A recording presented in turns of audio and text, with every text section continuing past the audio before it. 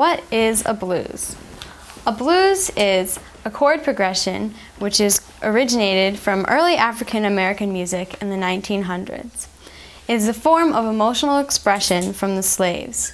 It evolved through field hollers, work songs, ring shouts, different types of music that early African American slaves used to create and sing during their work on the plantation. This started the type of music known as the blues. The basic chord changes of the blues are as follows. To understand this, one must have a certain understanding of music in general. We have the major 1 chord, 4 chord, 1, 1, in the first 4 bars. We have the major 4 chord, 1, 1 in the second 4 bars. And we have a major 5 chord, 4, then 1, 1 in the last 4 bars.